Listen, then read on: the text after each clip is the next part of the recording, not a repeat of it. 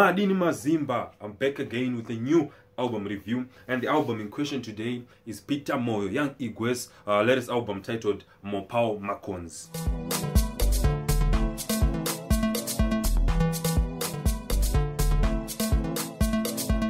Now, Peter Moyo has had quite a tough stay in the music business. You know what, when he started, a lot of people complained about his vocals. His vocals were not really up to par. They were not really up to the standard that a lot of people expected from him. And I think he noticed that. And he also, I remember a couple of years back, he went for some vocal lessons with Baba and Amai Charamba, and is continuously trying to improve his vocals.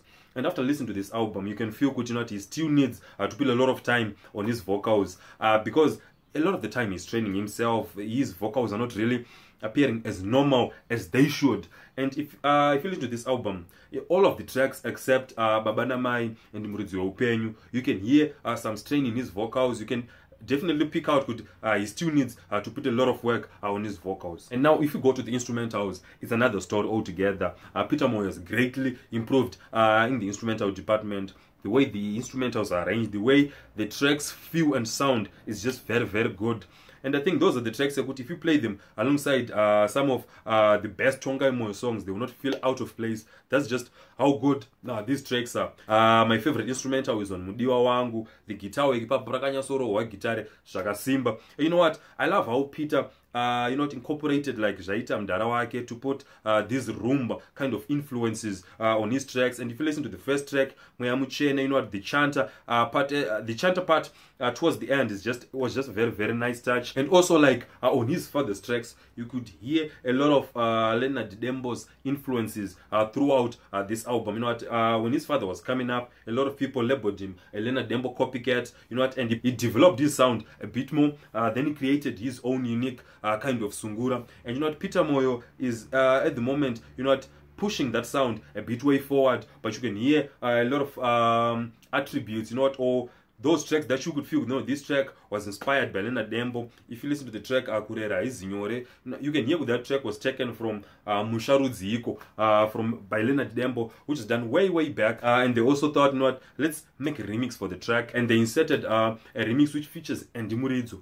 And on that track, you could hear one of the things, the complaints that I have against Peter. The part where Peter Moyo sings and the part where Andy Muridzo sings, you can actually hear the differences in how these two artists have managed to master their vocals, their vocal dynamics and range. And I know what, it would definitely further the point that Peter still needs to improve on his vocals. Now, if you go to the last track, titled Muridzo Upenyu, featuring Traimo Banda and Edmos Banda, you know, this track is definitely a departure from the whole field that you come to expect from a Dewa album, because it follows on this kind of Matthias Mere kind of sound.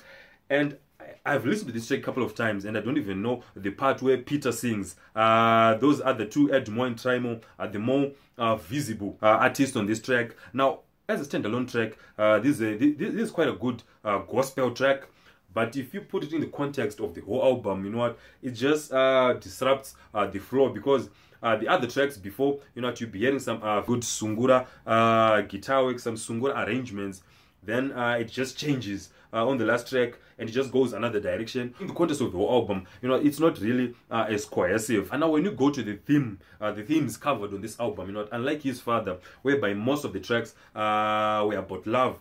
On this track, Peter is tackling a lot of social, family, and personal issues that a lot of people face in today's world. If you listen to the track like Kurera Isinyore, he's talking about the challenges one faces on raising a child, Kushika, you know what, Akura. Then if you listen to tracks like Babana Mai, where he's urging people, Kuti, whenever you go, because a lot of people move out of our family homes in search of a better life. So it's just, you know, encouraging people who do not forget about your parents, don't forget about your mother, don't forget about your father, you know what, keep taking care of them, keep, you know what, just making their life a bit easier. So it's urging people not to be selfish, and you know what, be mindful of their guardians, those people that played the part, you know what, in raising them. And then there's Msara Pavana, and on this track, Peter is just, you know, highlighting the plight of orphans, Kuti, in a lot of situations when the guardian dies. You know, the relatives, those so-called relatives, sometimes they just abandon those kids. They stop caring for them. They stop sending money for them. They stop doing those things that they used to do when their guardians, their parents, were still alive. So it's just, you know, urging people, Kuti,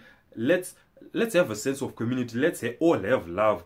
If afirwa, you know what, just chip in, help. And the album only has one love song, which is Mdiwa Wangu, on this track, where Peter is just basically highlighting how good it is to have someone who cares for you, someone who's always thinking about you, your safety, you know what, your well-being. So this is the only love song on the track. And the other tracks, Peter just highlighting the importance of the Holy Spirit in one's life. And another track is Muridzi Openyu. And basically on this track, they just giving praise to the Almighty, the giver of life. And yeah, that's it for this summer review for this album. Now, if you want to read the full in-depth review, head on to my blog, proudzimbo.blogspot.com.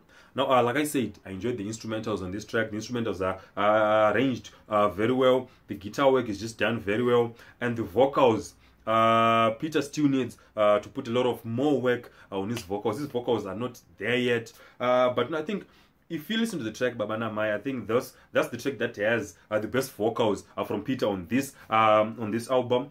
On that track, he did not try to hit the high pitches. He sang his normal range, and the track came out very well. And I feel as if in the following projects, he must follow what he did on that track, as he's still working on his high pitches, making sure that he does not strain himself. And my overall rating for this album, I give this album a C, and that's mainly because of the poor vocals. Now, for those who have listened to the album, you know, tell me what you think about the album. Tell me about your favorite track, what you think about Peter's vocals, what you think about the instrumentals. And also, don't forget to like the video.